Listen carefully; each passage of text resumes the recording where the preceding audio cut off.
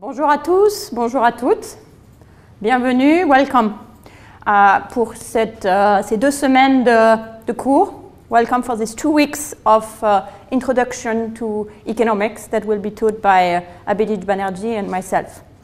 Before getting into the courses itself and the substance of the matter, let me start with some housekeeping details. We have students from PSL, PSE, École Normale, etc. attending on Zoom. And we have many of you attending via the YouTube live stream. We will welcome participation from both of these groups. For anybody on Zoom, if you have a question while I'm talking, please raise your blue hand on Zoom and summarize very briefly your question on the chat. For anybody on YouTube, please type down your question in the chat that you see on the right side of your screen. We have 2 wonderful moderators, Louise and Eric, who will stream and select the question. I will stop every 10 minutes or so to give you a chance to ask any question you have, okay? So if you have questions and you're on Zoom, they are going to ask you to unmute and speak your question yourself when I stop for questions every 10 minutes or so. If you are on the stream, you will have typed your question and they will voice it for you. They will be your ears and voice on the ground. And I will answer this question as we go. So I hope that is more or less clear. And now let me start. I'm really delighted to have this chance to give this course in a pretty unusual time for the world.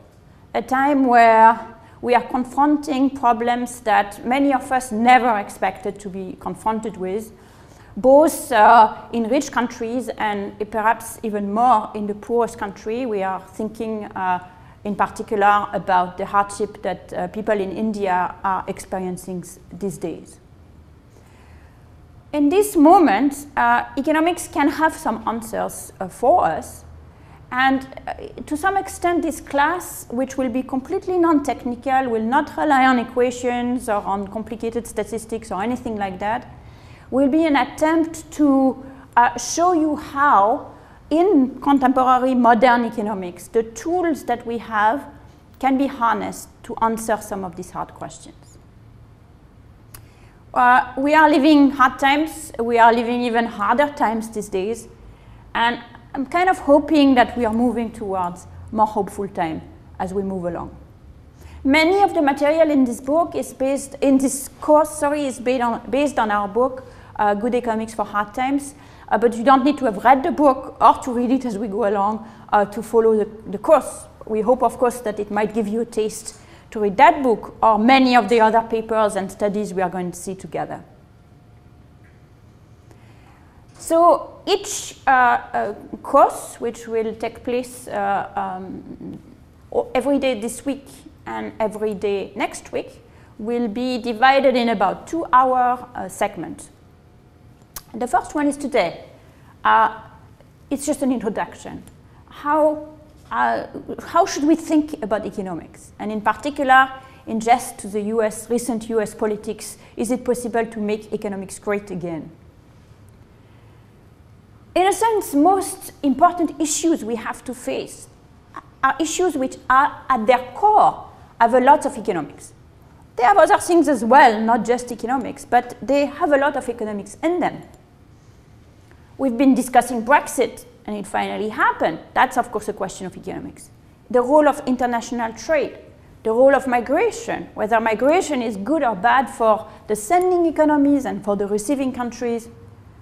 We're wondering about what's going to happen to economic growth in the wake of the COVID crisis. Inequality were exploding before the COVID crisis and have continued to explode even more during the crisis. Many people are rethinking social policy, are wondering whether we need to completely change the premise and the way that we think about it to make it more fair, to make it more just, to make it more effective.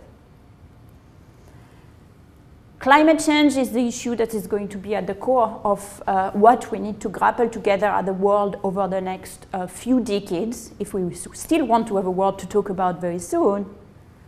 And of course, racism, discrimination, be it against the lower caste in India, African American in the US, migrants in this country, in France, are also finally have come much more to the fore of the conversation we're having.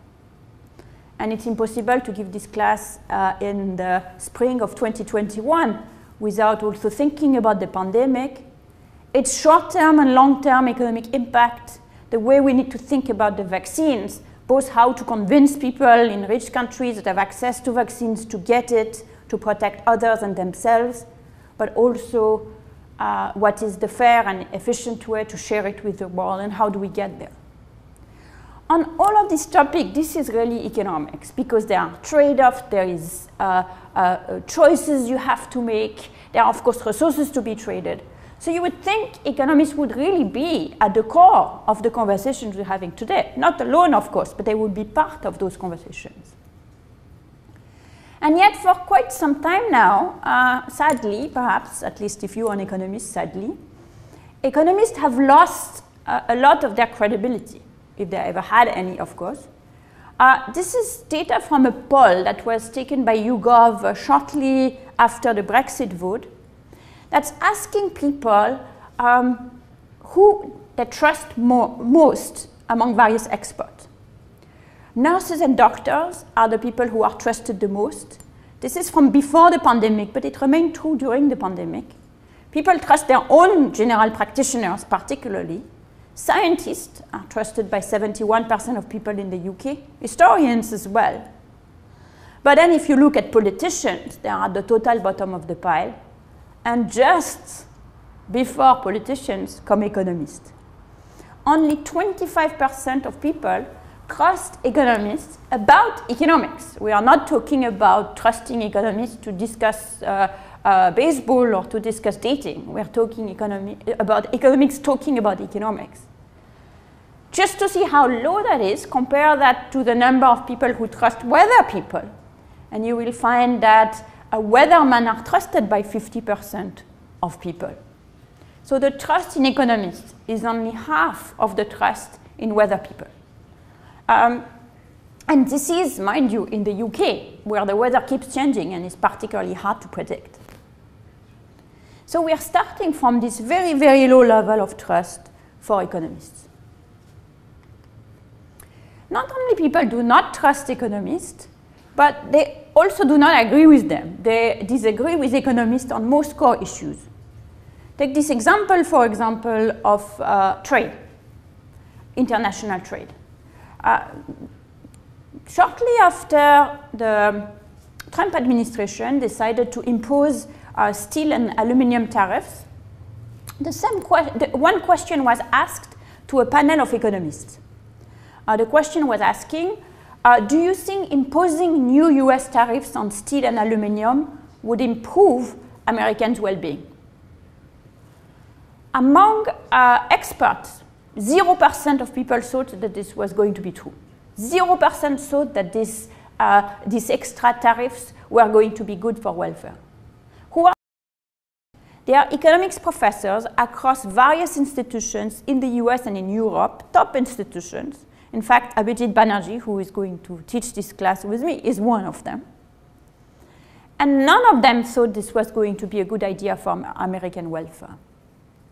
Meanwhile, we asked this question, the very same question, phrased in the same way, 10,000 Americans online in 2018. And out of those Americans, 33% of them thought it was a good idea. So there is a big disconnect between the view of economists and the view of the general people. In general, citizens tend to be more pessimistic than economists. To give you just an example, on the beliefs on migration, most economists tend to be quite hopeful about migration. As evidenced, for example, in these questions, that was also asked to the same panel of experts, the question is the influx of refugees into Germany beginning in the summer of 2015 will bring economic benefits to Germany over the succeeding decades, leaving time for these migrants to adjust. You can see that 40% of economists thought it would be the case, whereas 25% of our respondents thought it would be the case. Incidentally, this pessimism was perhaps unwarranted because, after all, it's one of these immigrants, not the refugees, but one of these immigrants for Turkey, a couple that founded BioNTech and was going to be at the root of the Pfizer vaccines against coronavirus. So in that particular instance, I will take the opportunity to say that the economists might have been right in their optimism, since it's pretty clear discovering this vaccine was going to be to the advantage of the German public and, in fact, the world. Maybe I can stop here for a minute for question. Okay. So one possible explanation for why people disagree with economists is that they just don't know what economists tend to recommend. Maybe economists are shy and they are not so much in the public, and therefore people are not aware. So maybe if people simply listen to economists, they would understand that trade can be good for people and tariffs are certainly bad for people and that migration is good for people. Maybe that's the reason. This experiment that I'm going to talk to you about suggests that that's not the case. So if you remember, the beginning of the Yellow Vest movement in France was prompted by a very strong opposition to tax on gasoline. In general, economists and the general public tend to have very different opinions about the most efficient way to fight climate change. Economists love carbon tax, which eventually get translated into taxes on gasoline, but not only, anything that produces carbon. So economists love carbon tax because economics love prices, and they love prices as a way to incentivize people to make the decision that makes the most sense.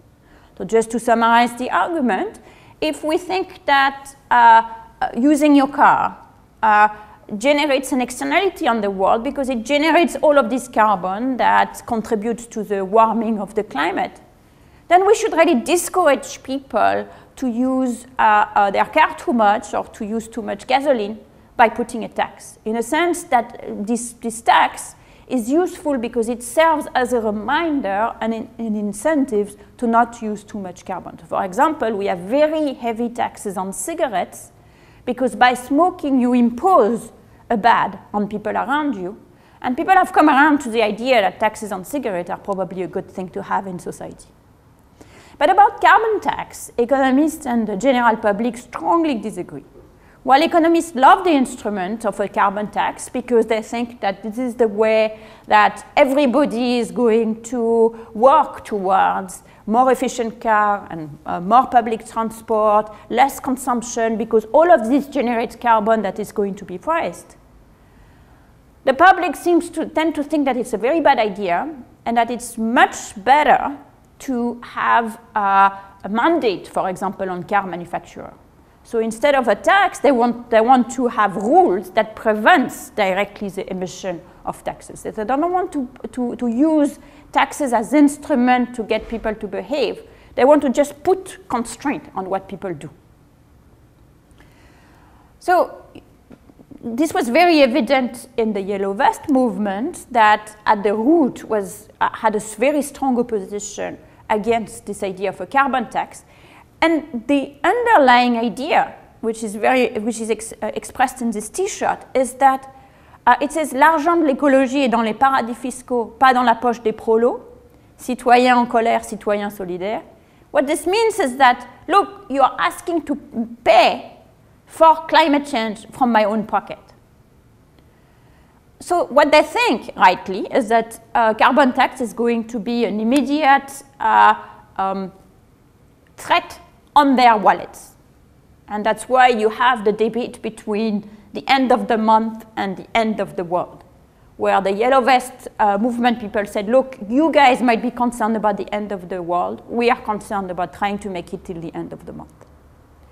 To which economists would say, well, of course, it's going to affect the price that you're paying for alcohol, but it's going to affect the prices that you're paying for gasoline.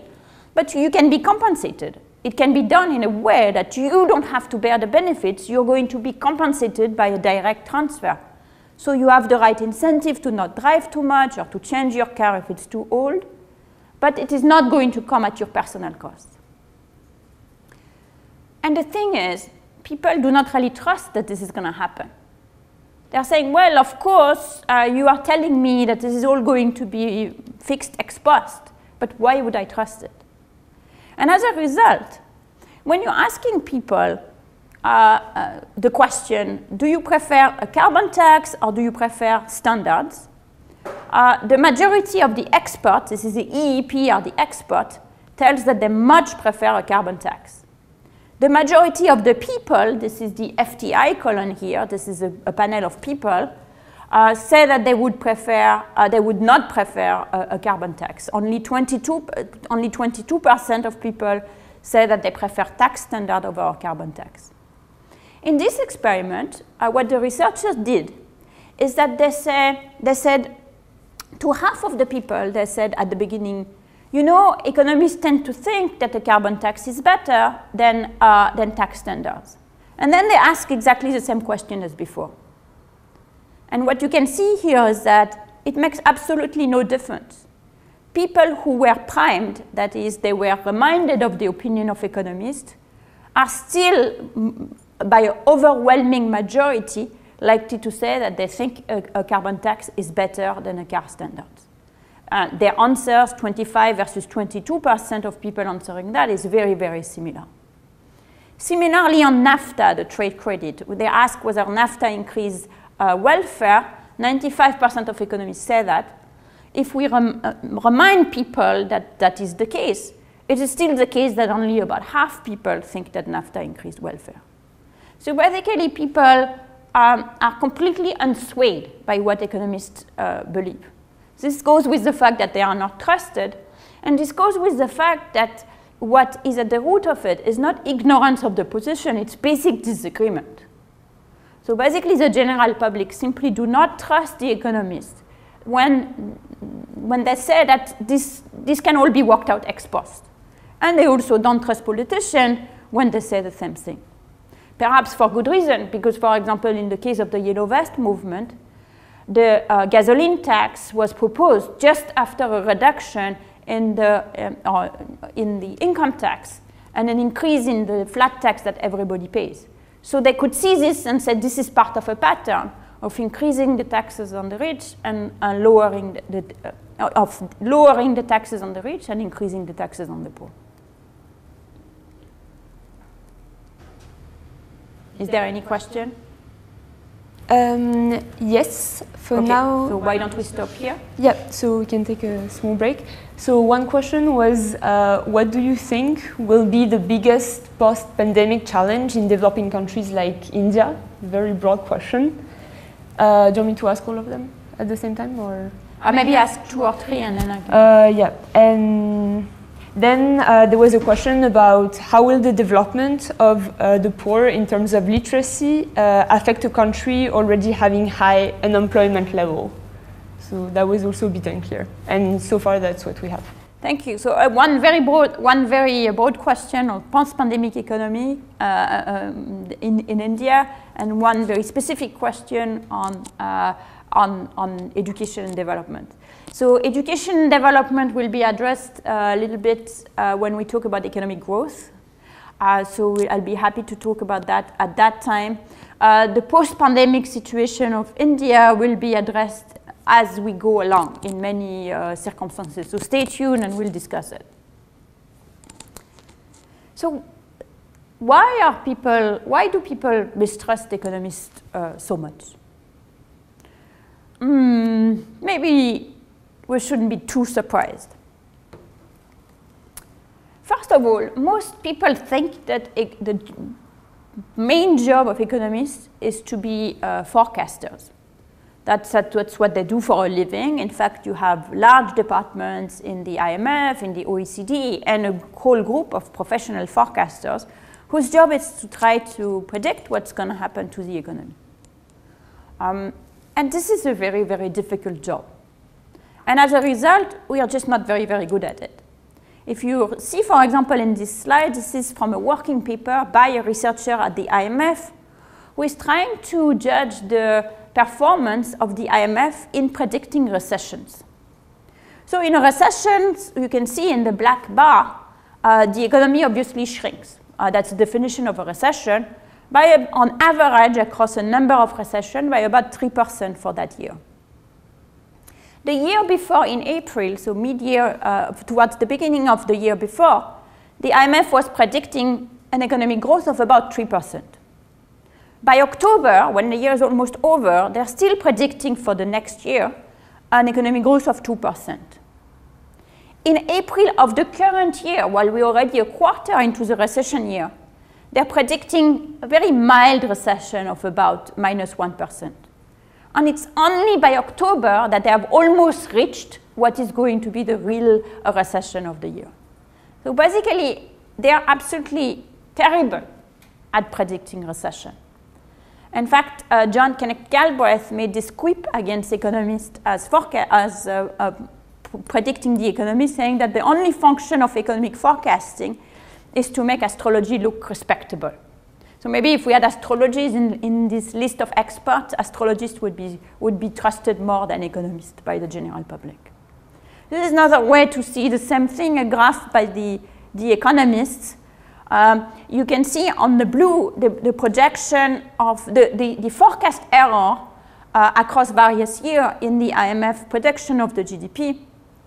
And you can see a forecast error of almost 3% 21 months before, which is about the same thing as if you just took for your prediction the growth rate of the previous year and used the same number, which of course would be much less difficult. Similarly, if you picked a random number, you would have a forecast error of about 4%, which is not that much worse than just than the forecast error of the prediction that is made after using all of these experts doing all of these things.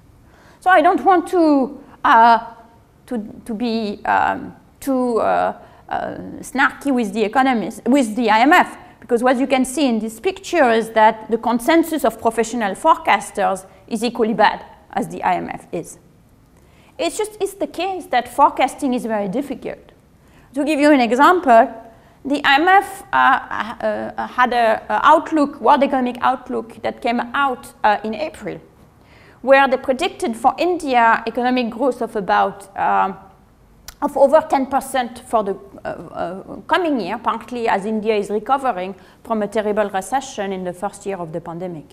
Shortly after, India entered a huge second wave of the coronavirus crisis. We were just discussing it with one question from the audience. This huge increase in coronavirus cases is of course going to translate into large economic pains that is already means that the IMF forecast is not actual anymore. And this of course is not something that they saw coming. It would be very difficult to saw coming. So predicting is just hard. So if most people think that the function of economists to forecast the economy, then it's no wonder that they think economists are terrible at it. But that's not quite all there is. Economists are often seen as being deeply ideological. And to be honest, they often are deeply ideological. This year is the 50th anniversary of a very well-known essay by Milton Friedman, the godfather of the Chicago School of Economics, where he said the social responsibility of business is to increase its profits. So once you've said that, you basically lay out the ground of what you think business should be, what you think economics should be, and what you think economics should be about, which clearly demonstrates for many people the position of economics are just being in the pay, explicitly or implicitly, of business interests, and too interested in defending the status quo to be really interesting. So a lot of young people, idealistic people, people who want to change society would have absolutely no interest to study economics because they have no interest in putting their talents to the service of this particular business. And that's not helped by the fact that most of the economists you see on television are not academic economists. They are economists who represent a bank, for example, or a business house. They are doing their job. I have absolutely nothing against them, but they certainly speak from a particular corner with a particular interest. The movie, for example, the movie Inside Job, that some people might remember, made a very big case out of that, which is basically the entire profession being beholden to a particular segment of society and being too ideologically committed to the status quo. This has not been helped either by the Black Lives Matter movement and the reaction that some people in the profession had to that movement.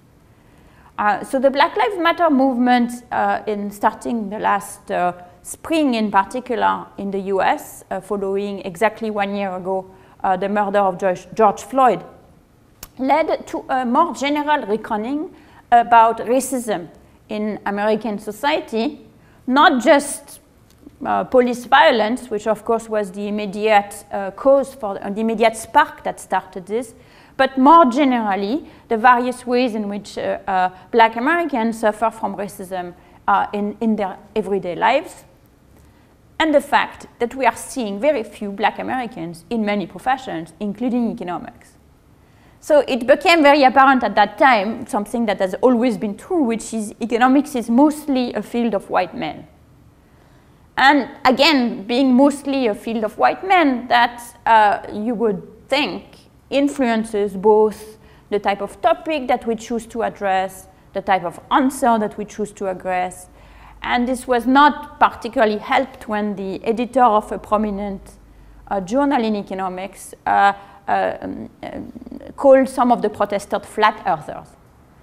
So it was his right to say whatever he wanted on Twitter, but that kind of was visible enough as the face of economics to make it in the front page of the New York Times and to lead to this a new wave of this idea that economics, the profession, does not represent the diversity of interests and of causes that exist in society at large. So one possibility there is to say, well, you know, it is what it is. Economics is a fairly narrow field that we should just continue to do and the best we can, and without really worrying about what people might think of us or whether they trust us or not. And maybe we should, those who want to have more of a position in society should do something else, like history or sociology or medicine. But I would agree, I would respond to that we can't afford to give up on economics fully, and I would hope that if you're here, you haven't given up on economics fully. Certainly, I have not given up on economics at all, because in fact, most economics is just not that. The vast majority of economists, professional economists, working in universities, research centers around the world, do not do forecasting, and they are not really interested necessarily in justifying the world the way it is. Instead, they study topics as wide-ranging and diverse as inequality, as poverty, what to do about it, development, racism, COVID-19, how to think about vaccine patents. One of the most active debates in society today is whether there should be a waiver for vaccine patents. Of course, that's an economic issue on which a lot of economists have things to say on both ends, and climate change.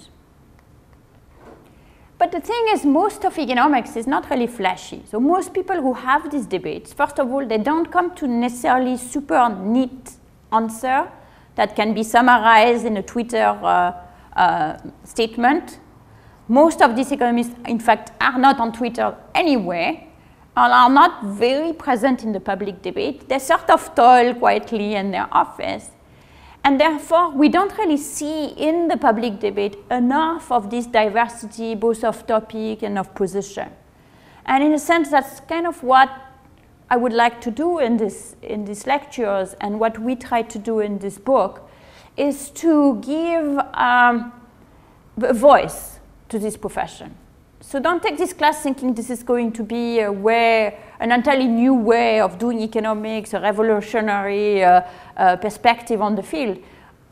Almost on the contrary, it is a way of expressing what is being done today in universities and departments across the world in this vast variety of subjects, but that you might not have seen because it's relatively quiet. Let me stop here and take any questions. Yes, there's quite a few questions on trust and forecasting. So someone is asking, do you think that the mistrust comes from the methods that economists use, which make economics a complex field? Another question is, considering that most economic predictions are far from the actual numbers, why do you think that forecasting has so much importance within the field? And then someone is asking, are political debates not technical enough? And should politicians or economists in television talk about, for instance, statutory versus economic tax incidents, or would it be too complicated? Great. So I think in terms of the methods, so one of the questions was whether the methods that economists use contribute to the lack of trust because there is a lack of transparency. And I think that's absolutely true. This is something that I did not mention as a source of mistrust.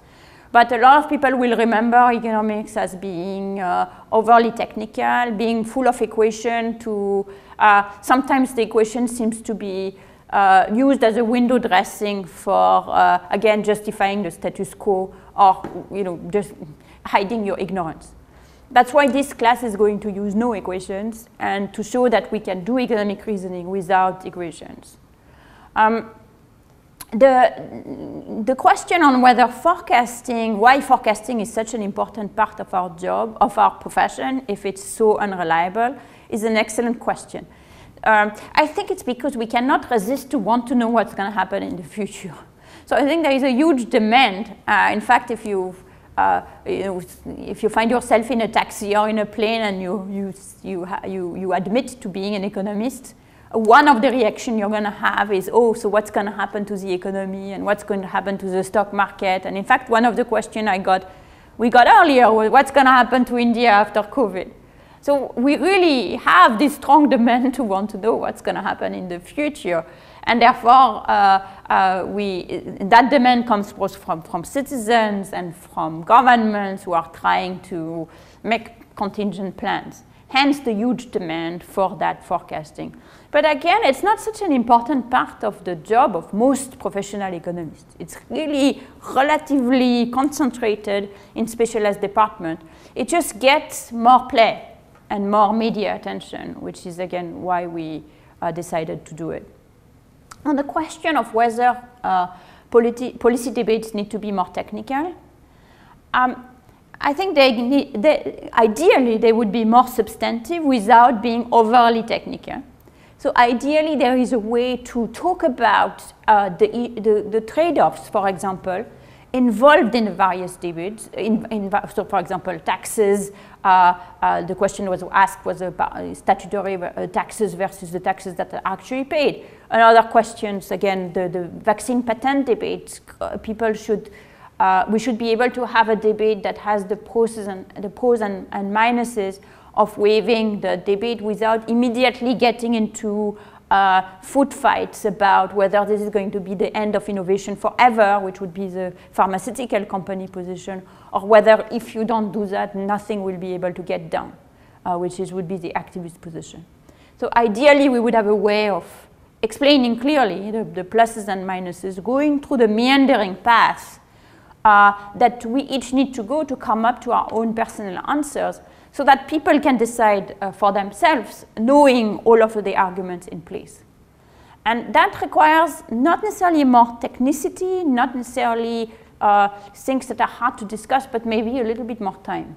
And I think this is what we need to learn to do, both as economists, as a profession, as professional economists, to explain the way we're thinking, and to not just speak like oracle with this is my conclusion and I'm an economist, so you better listen, because as we've seen, this is that has no impact anyway, no one cares. At the same time, not losing people along the way. So I think there is a lot of demand actually in the debate for this explaining of reasoning without necessarily insisting too much on the conclusion that people should reach.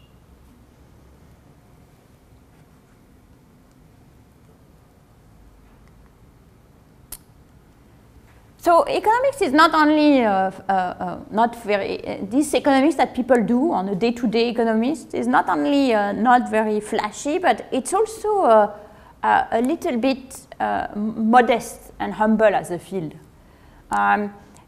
Some of you might remember or might watch the Big Bang Theory, which is basically full of physicists making fun of engineers. So the physicists are the ones who have the real science at their disposal. They keep making fun of the engineers who are basically tinkering with their machines. I would argue that economists are one step below the engineers. They are more plumbing than even engineers. A lot of economics research is really about figuring out details about both the impact of policies and why a particular way of implementing these policies has such a different effect than another way. So a lot of economics and economics papers are going quite finely into details. And these plumbing questions turn out to be absolutely essential in many questions, going from taxation, for example. If you want to have high taxes, that's very nice, but there is going to be a leaky pipes issue with tax evasion, for example. So thinking about taxation, you cannot just think about in abstract about what would be the optimal taxation on the rich people without thinking how do you put in place the system such that you actually are able to raise all of this money. So that's an example where plumbing and fixing leaks is absolutely essential, and that's the work of economists, in a sense, on a day-to-day basis, much more than the forecasting we're seeing. So this work is quite detailed, but from detail to detail, we get to understand a little bit better what policies can be effective, what policy is not effective, and why. And so this is a lot of these courses in the next is going to be about going into these details, getting our hand dirty, and understanding how it works. And it is pretty essential because policymakers are not always deeply focused on those details. Policymakers often like to take the bird's eye view, think about the big principle behind the policy, and then sort of hope that put it in place, send bureaucrats or technocrats to write the details and hope it works out. And by not being interested in the details, often you have situations where you have the right intention, you have the right idea, but what you have at the end of the day is not what you were planning to have. So what I'm going to do for the next 20 minutes or so is to give you a little preview of the entirety of the course with 5 lessons that are really going to run through all of the different lectures in the course and why they remain valid through our harder times.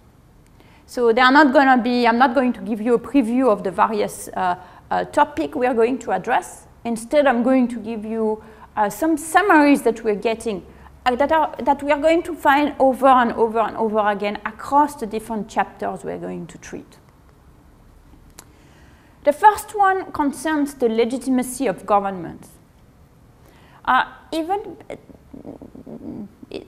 since the mid-90s, early 2000s, there has been a steady decline of trust in governments. If you remember in the YouGov poll that I showed you, the least trusted people were not the economists, but politicians. In general, across OECD countries, there is a decline in trust in government year on year on year on year. And sometimes this reaches some pretty extreme levels. For example, during the Obamacare discussion, there were people demonstrating with placards saying, "Keep government out of my Medicare." Medicare being, of course, the government program on health insurance. So the mistrust in government is becoming so strong that people do not even see when the government is at the heart of the programs that they are trying to protect. It is easy to treat the government as a punching bag. We all have in our lives experiences of the governments or its bureaucrats not working the way that we would expect them to do. It is in fact a bit of a sport among economists to insist on corruption, on misgovernance, on wasted resources in governments. But what we forget is that governments intervene precisely where the private sector was unable to do what it wanted to do. That governments come in when things are hard. And that's why governments find it harder than firms often to do their job. It's not because they are less competent, it's because the job is so much harder. And often when we are seeing the private sector tries to do the same thing, for example, allocating scarce resources to people not based just on money, we're finding massive failure and corruption in private firms as well. The COVID-19 crisis has reminded us why we need governments. We've seen it in so many instances. Wearing a mask, shutting your businesses, all of that, these are externalities. It's something you do for others mainly. And so you are not really wanting to do it most of the time, and you only do it because there is a government to tell you there is a mandate. This is not a choice. Only governments can put the amount of money that was necessary to develop vaccines. Only governments, and rich governments at that, were able to borrow massively to finance the economic rescue package that kept us alive during the pandemic. And now, only governments have the legitimacy to decide in what order people get the vaccine. And when, for example, and have to choose between expanding eligibility in richer countries, including to children, versus opening to poor countries. So this crisis has reminded us why we need government. And in fact, trust in government is very strongly correlated with success against COVID-19. You can see in this graph different countries, and you can see on the x-axis the percentage of population that report that they trust the government, and up there the death from COVID. And you can see that among the successful government, we have autocracy and democracy. Among the least successful government, we have that as well. But the main defining factor is, do you trust your government? And in a sense, this has been, probably still is, in many places, a make or break moment. Because at the same time that people recognize that they can't go with the government, they also really resent the intrusion of the government in their place. This is a demonstration among restriction in the US, but I could have taken a photo from Marseille and finding exactly the same demonstration, or from Berlin in Germany, where so people at the same time see the government much more present in their life, need it more, and resent it more. And therefore, where it's going to go, the legitimacy of government as a result of the COVID-19 crisis is going to be very closely related with our ability and with the government's ability to succeed. Before the next lesson, let me take a question from the... Yes, there's quite some questions on trust again. So one question is, what would be a scientific approach to handle mistrust? And in general, how can we increase trust in experts and science-based policymakers among the public and the governments? Another question is if we try a more scientific approach to overcome this problem of mistrust in economists with, for example, RCTs, will economists only be able to perform case studies and not answer big questions? And then does mistrust in economists have the capacity to strongly affect the real economy in terms of confidence and disruption? Great, thank you very much for these great questions. So I guess the last question of the trade-off between the plumbing that economists could do and the big questions is a little bit related to this: why are we still forecasting when we know we're bad at it? In the same way, I think this shows how strong the pressure, the willingness to try to address the enormous question like, for example, how can we ensure there is economic growth? How strong this pressure is, and therefore why there is still effort that is devoted to this task. The issue is that it's very difficult. So if we cannot provide a satisfactory answer to this question, and we will see when we study the growth that economists are basically being completely unable to answer these questions, then we do very little to ensure trust.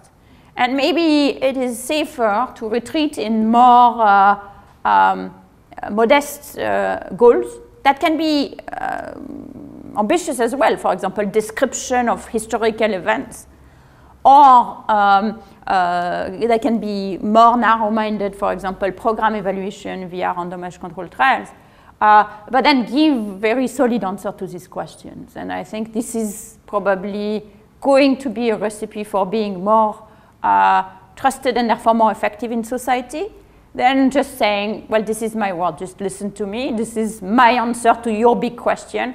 Of course, I can't really prove it because that's a difficult question, but just believe me. In the course of these lectures, we'll have a chance to discuss how to discuss, which is going to be a little bit what is the research of how to convince people. So what is effective to convince people in a conversation, and therefore I think answer in more detail that questions of a sort of scientific approach to trust building, and the role that we need to play in how we have our conversation in this case.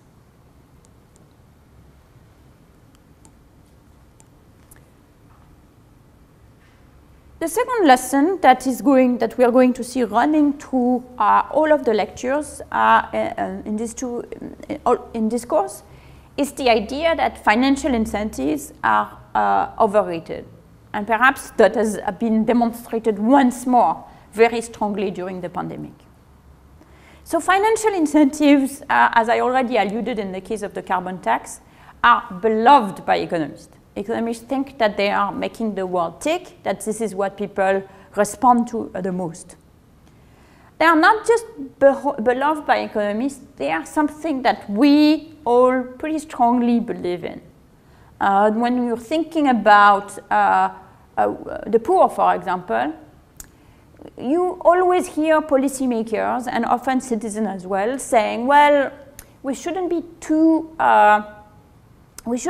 generous towards the poor, because if they have a steady income stream, they won't have the incentive to work hard in order to generate money to survive. In other words, if we are too generous with those who are struggling, we might make them lazy. So there is this very strong myth or perception that welfare recipients are lazy and we shouldn't give them too much money to avoid making them lazy. And in fact, we will see in this course many instances of evidence where this simply is not true empirical. This is just doesn't happen to be the case.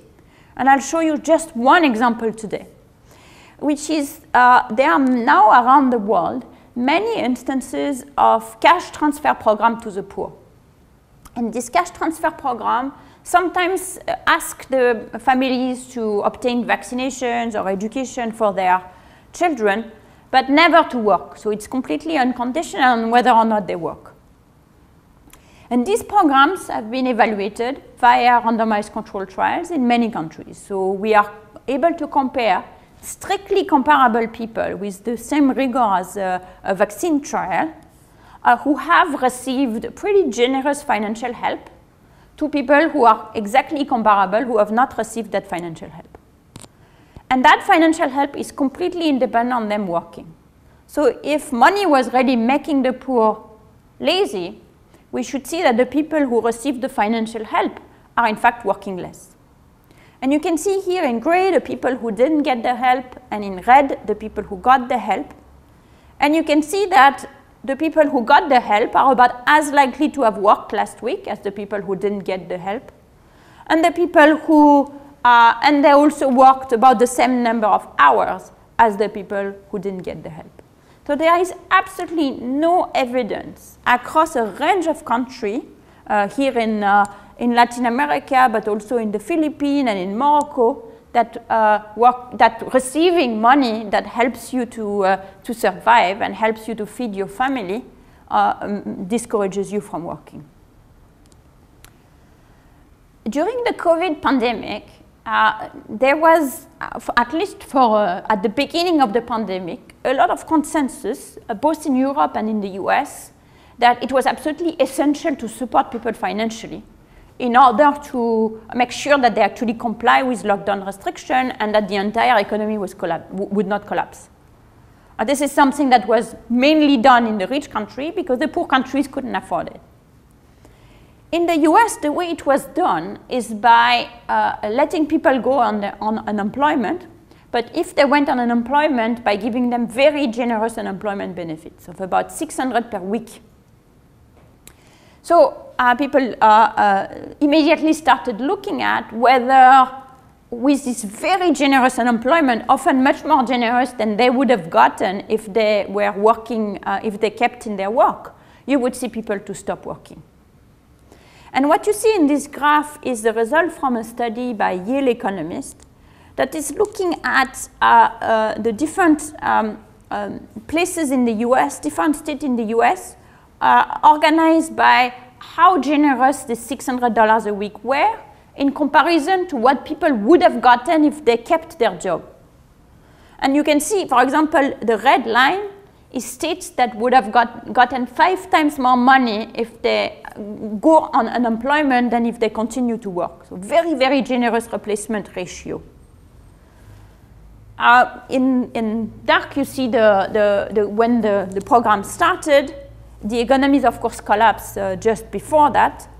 And people worked less in places where the replacement ratio were generous. Of course, this is why the replacement ratio were particularly generous, because these are the places that suffered the most from the crisis.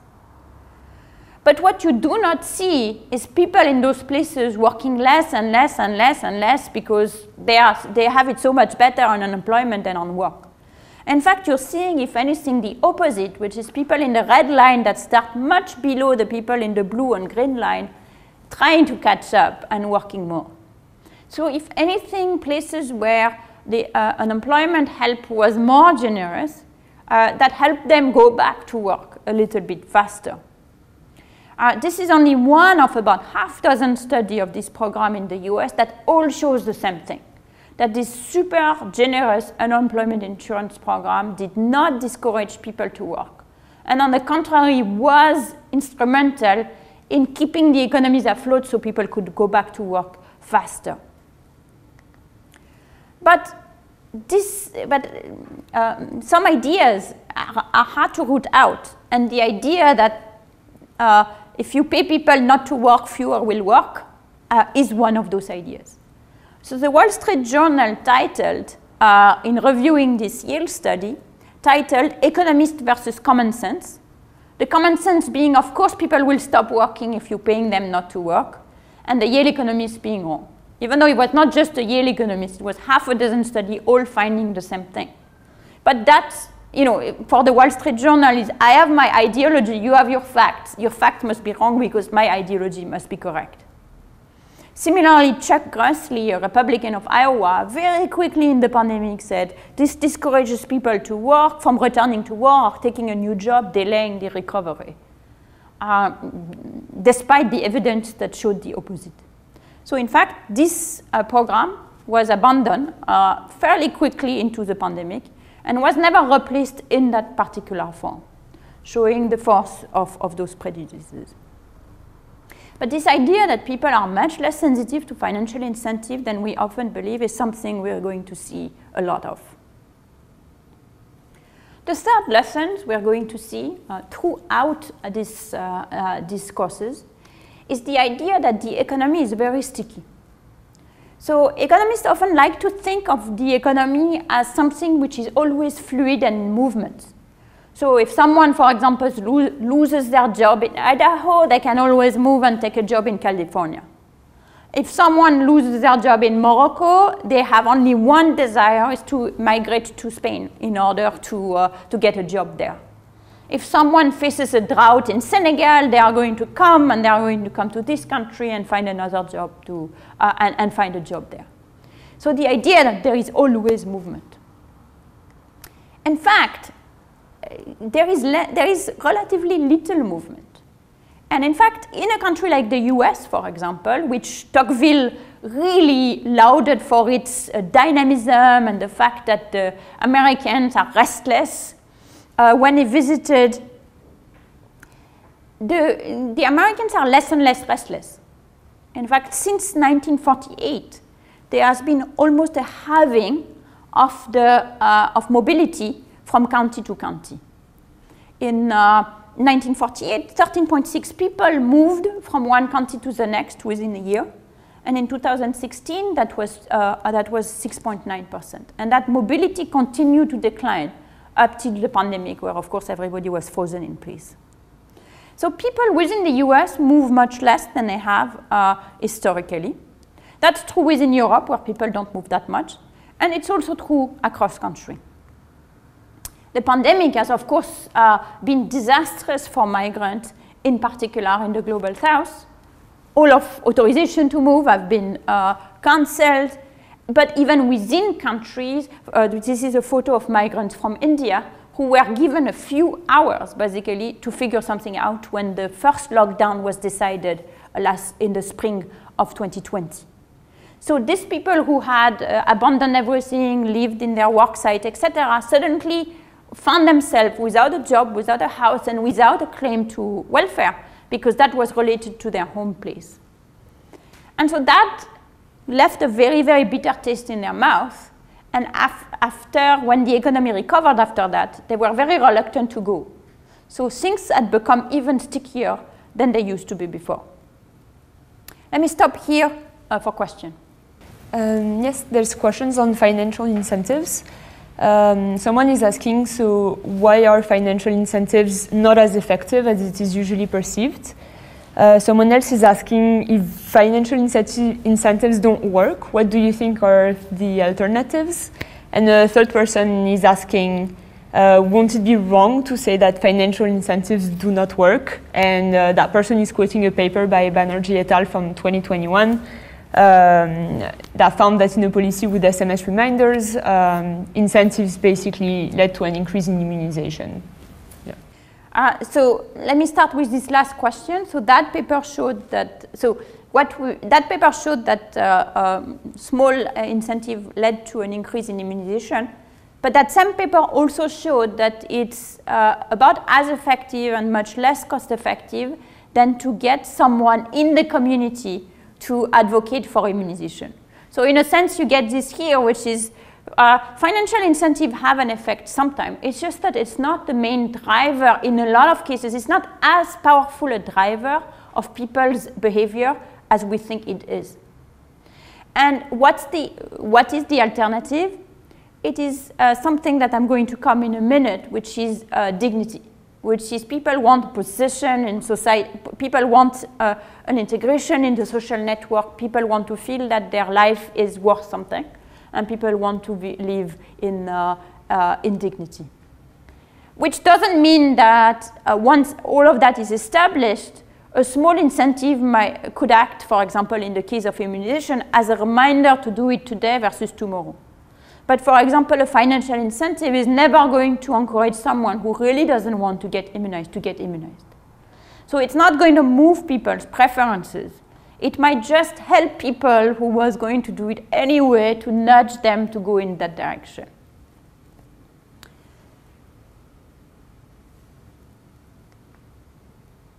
So that relates to the first question I left unanswered, partly because it's coming now, which is, if not financial incentive, then what? Like, what is it that actually drives people? What is in people's, how come people are not responding to the incentive, and despite the fact that we think it's so strongly the case?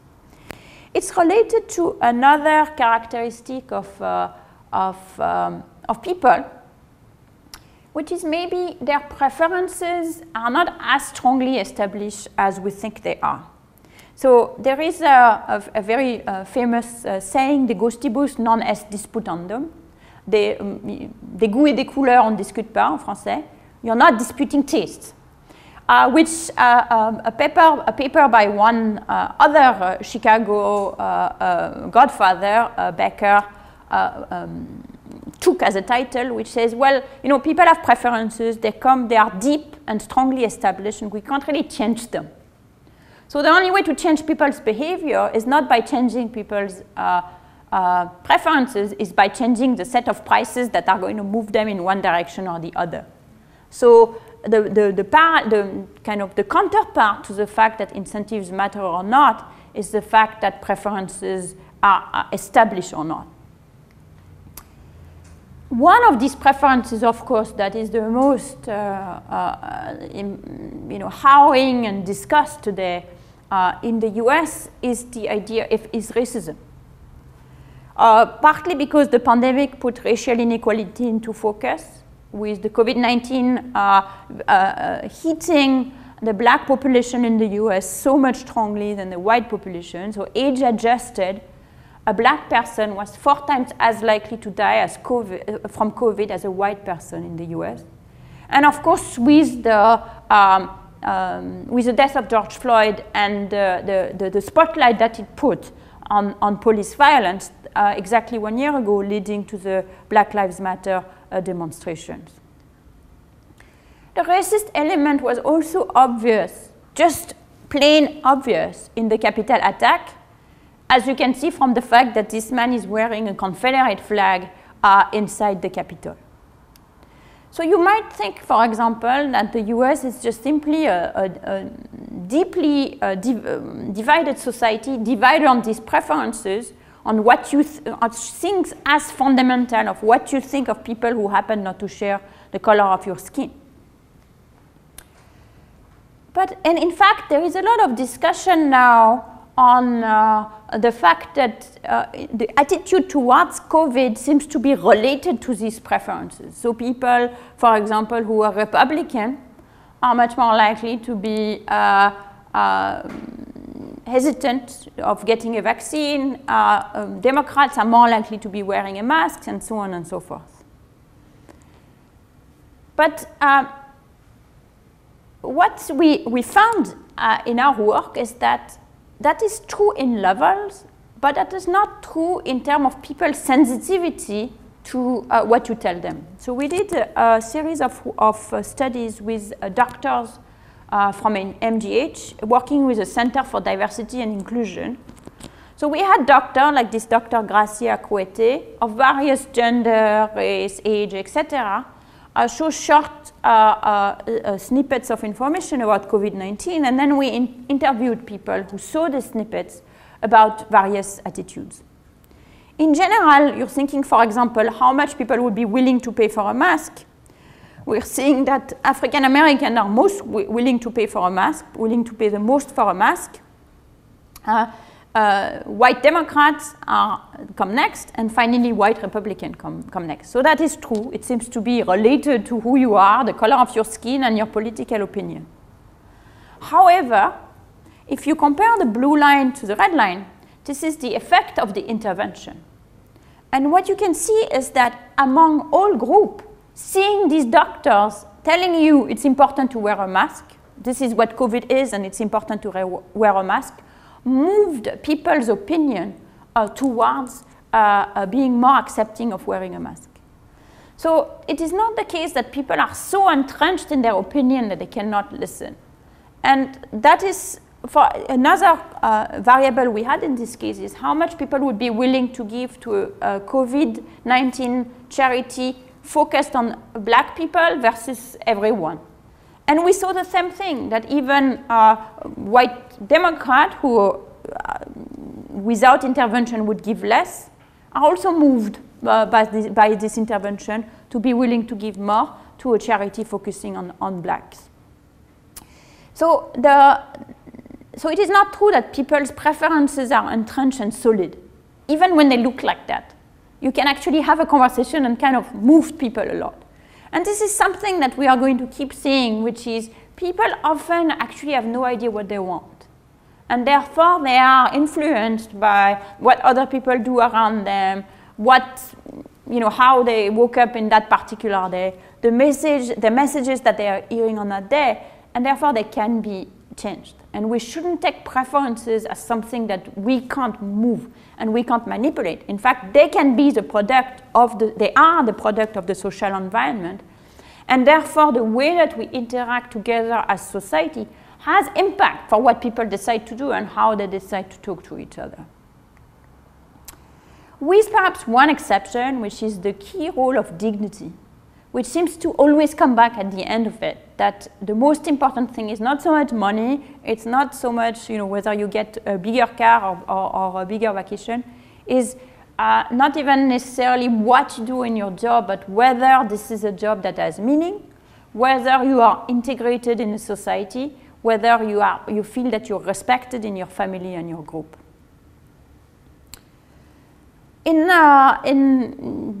Just before the Capitol attack, shortly before the Capitol attack, the house of Mitch McConnell, the senator, the Republican senator leader, was vandalized, and someone wrote, "Mitch McConnell kills the poor." And that was a reaction to the refusal of the Senate to pass the most generous version of the rescue bill. But more generally, there is some truth to that. If you're looking at, and it's not just Mitch McConnell, of course, who kills the poor, but the entire American system is set up in a way that literally kills the poor.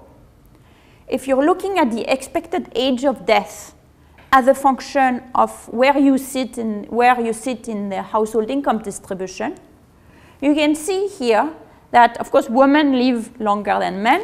We already knew that.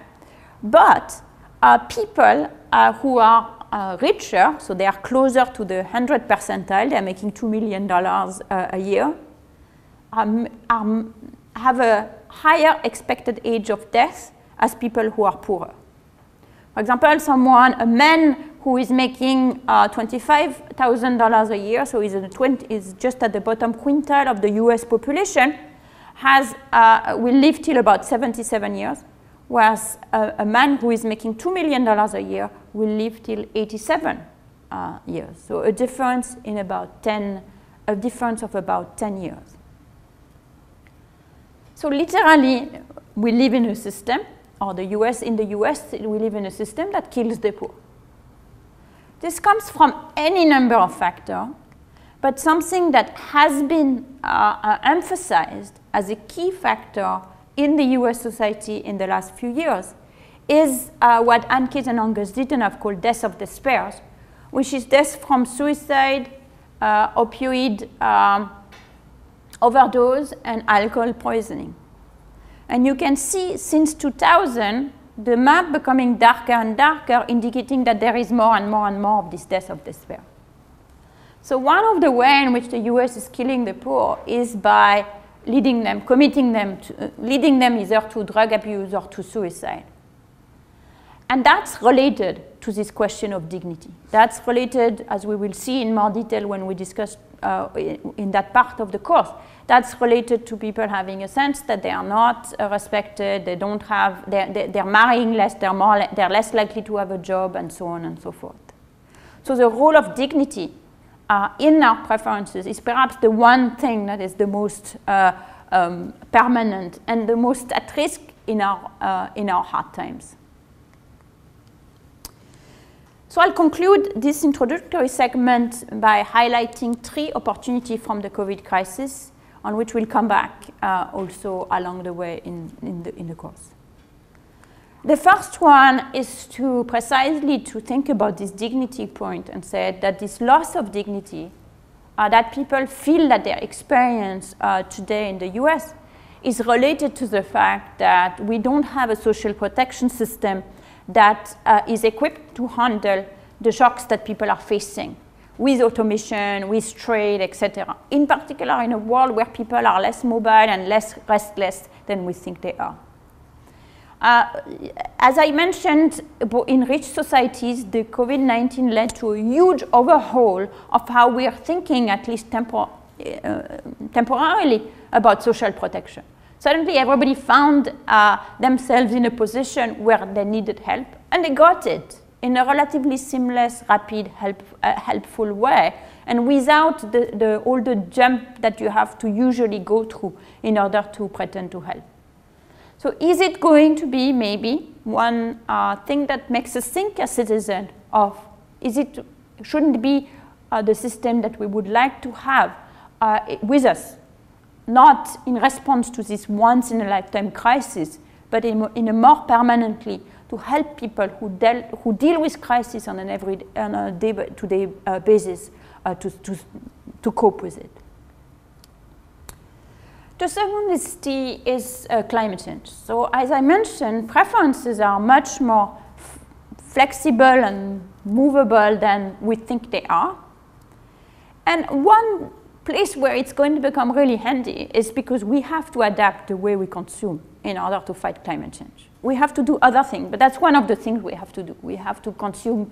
We have in rich countries to somehow consume less or to consume in a way that is more protective of the climate. During the COVID-19 crisis, we learned two things. The first one is that sometimes scientists are right, and nature is stronger than us, and the catastrophe that is predicted actually happened. And we also learned that, well, we can adjust to live slightly differently, to consume differently. There are things that we miss terribly, but taking the metro is maybe not one of them. And so we can see that we can adjust. And in fact, when there was election in France, right after the first wave of the COVID-19 crisis, the election brought a lot of Green Party leadership at the head of cities all over France, which was a response to this, I think, two phenomena. So the question is, can we leverage this moment to try to get serious in the fight against climate change? And the last one, I did put a question mark on because I am hopeful and fearful at the same time, is whether or not this is also a moment to indicate to our sense that there is in fact a shared destiny between rich and poor countries and a global common good. All of the right words are being said, that the pandemic is a global crisis, that unless it is solved everywhere, it is not going to be solved anywhere.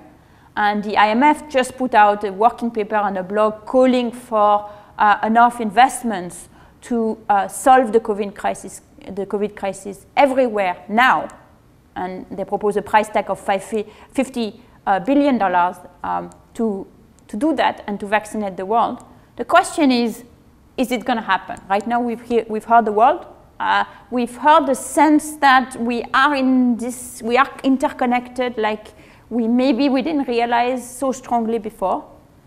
If we seize the moment, that can be a chance to reinstitute that global solidarity. If we don't, then it's going to be a wasted opportunity or worse. Let me take some questions, and then we'll take a very brief pause and move to our second lecture for today. Thank you. So we have one question on Zoom. V, please go ahead, unmute yourself and ask your question.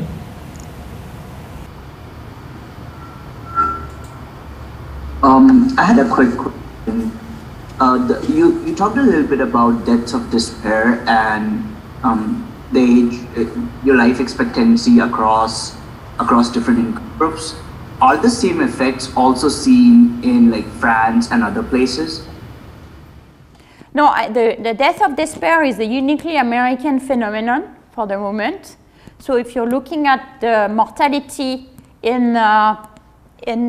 before the pandemic, so in the years before the pandemic, the overall life expectancy for the first time was declining in the US, but this was not true in other rich economies, and this was not true in the US. It was uniquely a phenomenon of white uneducated groups. So this is not only an American phenomenon as opposed to a phenomenon that we find everywhere in the world for the moment, but it's also a white American phenomenon. That makes sense, thank you.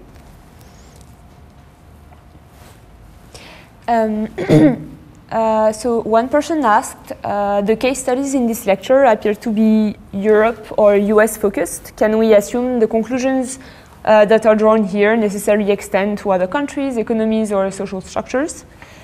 Someone's asking whether you think there is a problem in the way that we presently calculate GDP. Is it time that indicators of socio-economic welfare take precedence over productivity and efficiency?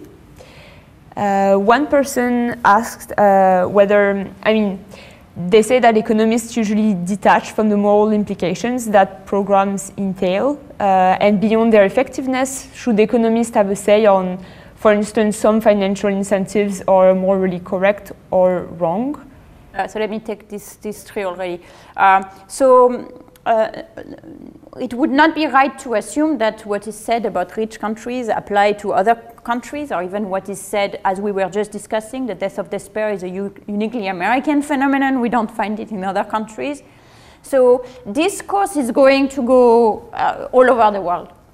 We are going to discuss both things that are particularly German to rich countries and things that are German to poor countries, and for once we are trying to not have the divide that either we are discussing development or we are discussing rich economies. This is a course about attempting to be about the world.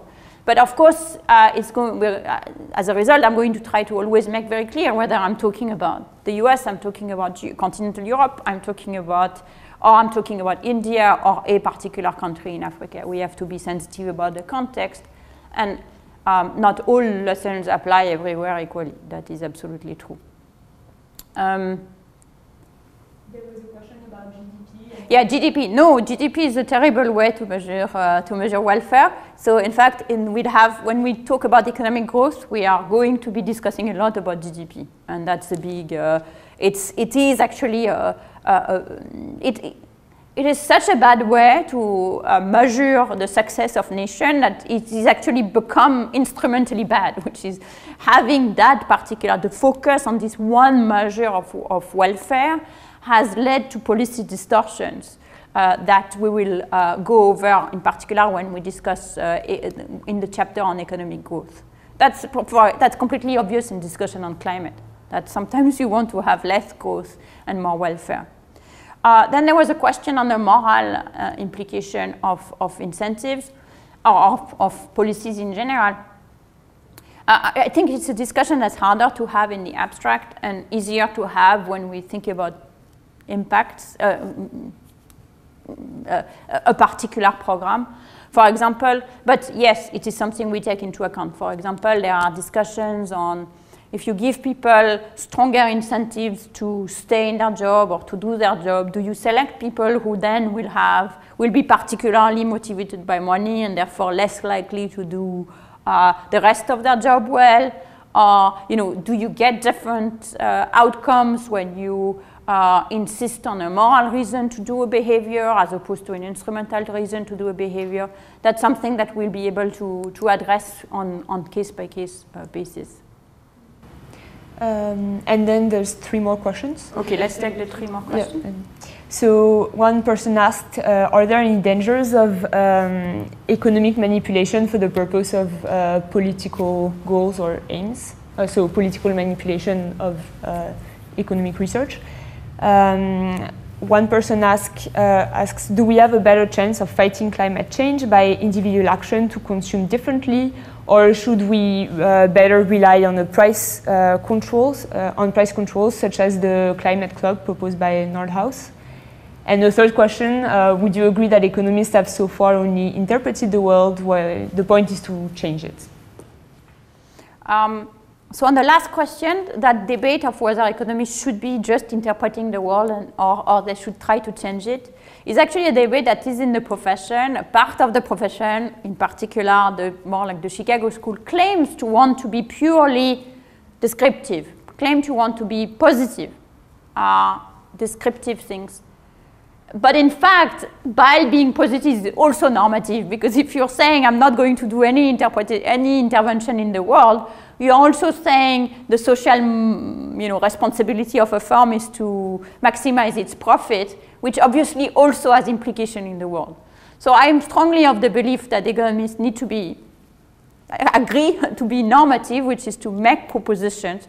And not only, once you agree that you have to make propositions, then you also agree that you can make mistakes, and therefore you need to evaluate this proposition. So this goes with this, being pretending that we just are descriptive and we are not normative at all, we are just making prescription. It's actually a way of making prescription without saying it, and therefore being the most dangerous. So I think it is very important to be explicitly normative and make prescription and go ahead with our prescription, and then show evidence on, and if the evidence doesn't exist, generate it, which is why a lot of my work has been to evaluate the impact of possible policies. I will postpone the question on climate because we'll have 2 lectures on climate, and we'll discuss on these issues of individual behavior, prices, institution, government policies. This is at the core, in a sense, of the climate conversation. And remind me the first question. The first question was about the political manipulation of economic. Yes, of course. Which is not, politicians manipulate everything, and willingly or consciously or unconsciously. But that's a reason to be as clear and transparent and open as possible in order for this manipulation to not take place. All right. Thank you very much for. This is the end of our introduction session.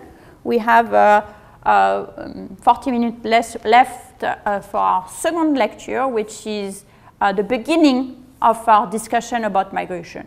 So people who thought that this first lecture had too many examples of US and Europe, we are going to now visit a little bit the rest of the world as well.